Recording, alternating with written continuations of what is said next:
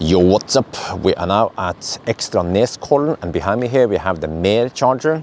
And you guys know the drill. I did this 90% to 10% test with the Model 3. Well, it was the Model 3 Performance, the old and the new one. And this one is the standard, I mean, it's a non-performance, it's a long range. And this car has slightly different battery than the newest Performance. The Performance had a Panasonic battery. This one has the LG battery.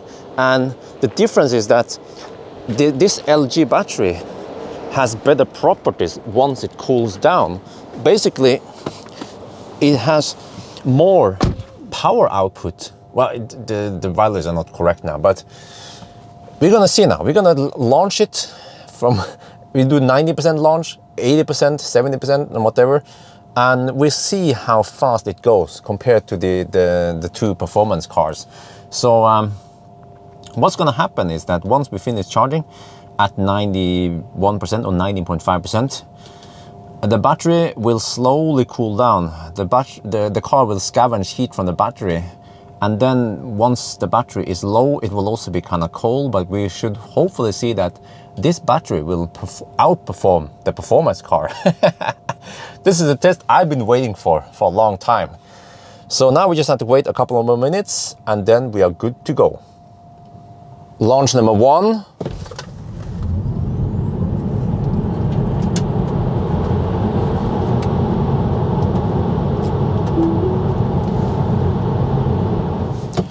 Launch number 2.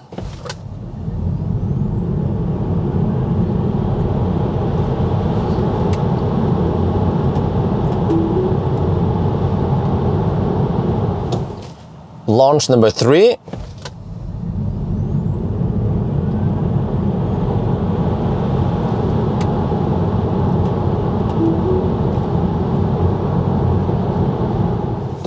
Launch number 4.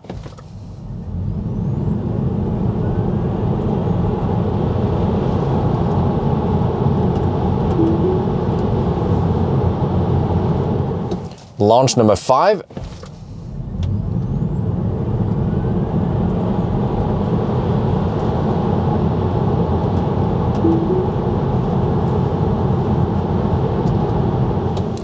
Launch number 6.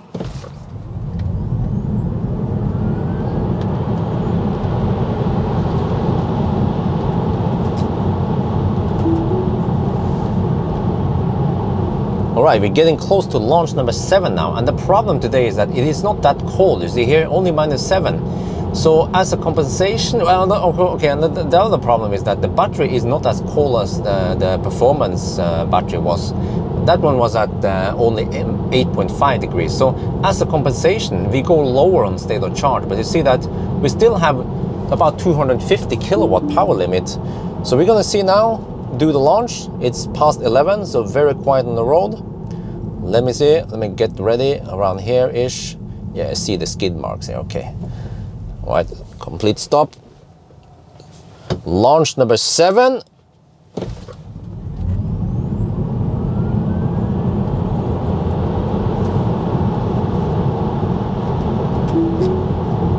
Wow, still quick. Launch number 8.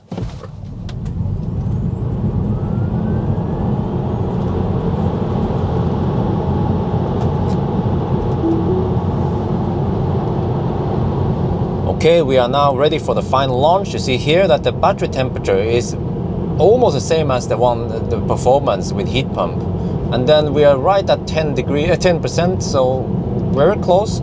Here, this one, you have to actually add around 20-30%. So we have about 150 kilowatt remaining. So yeah, we will see. I think based on this, my guess is that we will have about 6.5 second 0 to 100 launch time. Okay, here we go. Final launch coming up.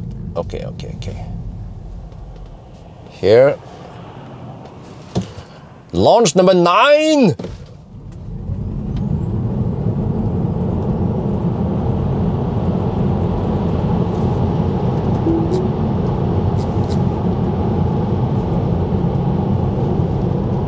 All right, we're now heading back home, and we will just stop and top up at Circle K Berge, the same place we stopped with the performance. And you see, the car estimates 5% at arrival, and if you look here, we are down to 7.4% right now. So this will be interesting, because even at this point, we still have it's around 120, 130 kilowatt power limit. So hopefully there won't be any limp mode. So this is, I guess, part of the test to see what happens once we get up that last hill. Right, this is it. This is the uphill that the performance started limping, but here, no problem. Still, okay, it started dropping here though. Oh, it started dropping, but it's still plenty. You see, I can maintain 90 kilometers per hour. I can even go faster. You see here? Huh? I can go 100, no problem. I have plenty of power here. Oh, okay. Let's go charge over here at Berge. Just want to top up. Don't want to YOLO it. All right, we are now at the Untitled charger, the same one we charged at with the performance, and we came here with 5%. I just want to make sure we can make it back to Oslo, but I want to show you something interesting.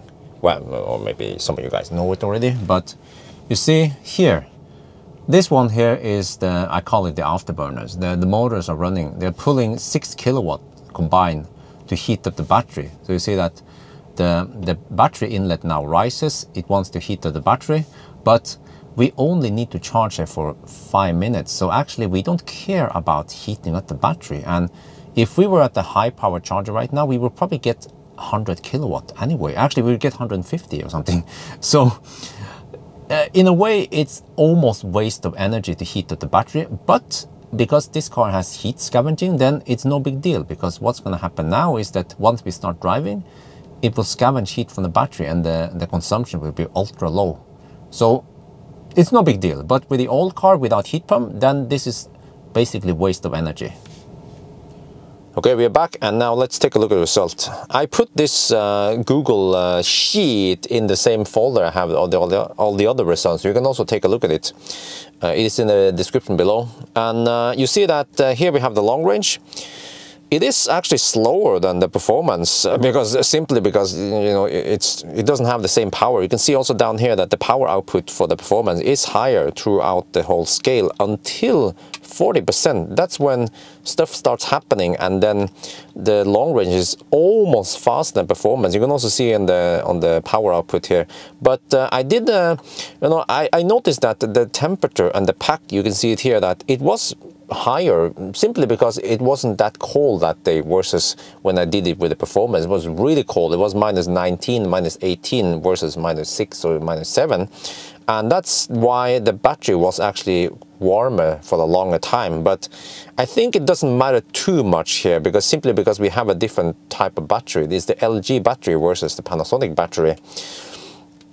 And you also see that also for the long range, the acceleration is very consistent. Yeah. I think the reason why it drops here is probably because of slightly lower voltage. But then stuff happens here at 30%, and I also did things to try to compensate for it, because I realized already at 40% that hey, the battery was being too hot, so I purposely ran the heater on the long range on full blast and then cracked open the window to get rid of the heat, because then I saw that the car would start scavenge the heat from the battery way faster. So I spent another half an hour extra just to run the battery low, and that's why you see that we suddenly have only 12 degrees. It was a pretty big jump here. And also, as another compensation was that I also started launching with a little bit below 40%. I think I also did that with the 30 and the 20% mark to compensate for that. The battery was slightly warmer than the performance. So these results, at least at 40%, that's where it gets interesting, should be comparable. What happens at 50 and higher is whatever. I don't think it matters too much.